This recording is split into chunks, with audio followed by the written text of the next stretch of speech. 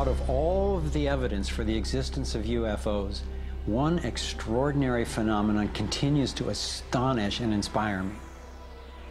The appearance throughout the world of so-called crop circles. These elaborate designs appear mysteriously swirled into crops of grain in such a way that the stalks are bent over, yet remain alive.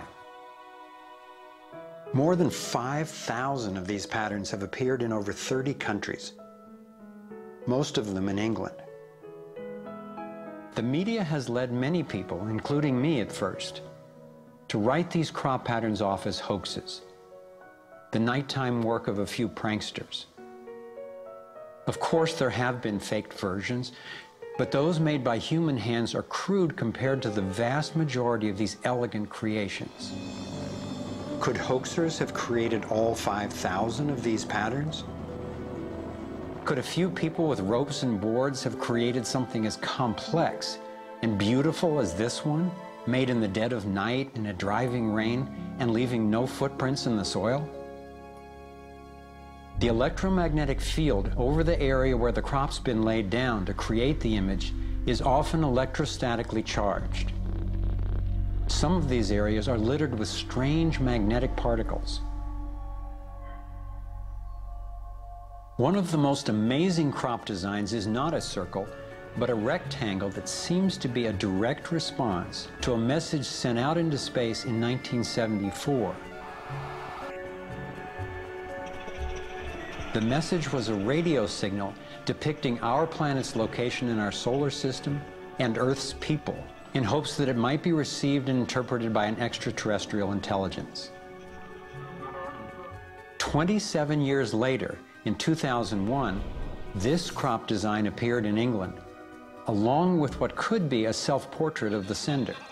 This message matches the format of the NASA signal and describes a different solar system from ours, a picture of the sender, non-human DNA, and a microwave antenna they apparently used to communicate, rather than the radio antenna that we used. The antenna symbol had appeared a year earlier in exactly the same field, right next to a working radio wave antenna, like the one NASA used to send out the original signal. NASA continues to officially deny extraterrestrial contact of any kind. And yet, year after year, these spectacular creations appear.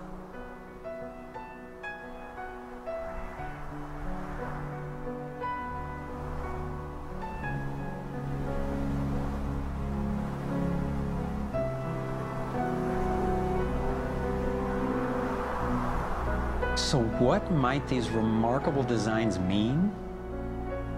Here are some two-dimensional versions that seem to be revealing the torus in 3D.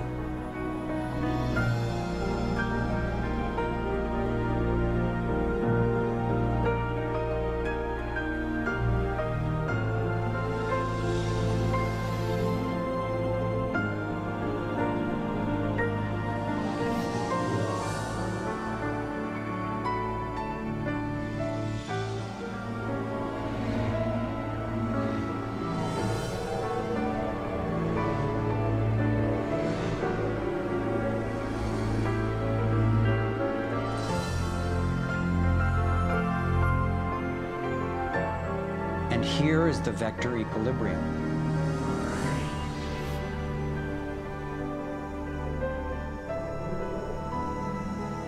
And the related pattern of 64 that we saw encoded in the arts of so many ancient cultures.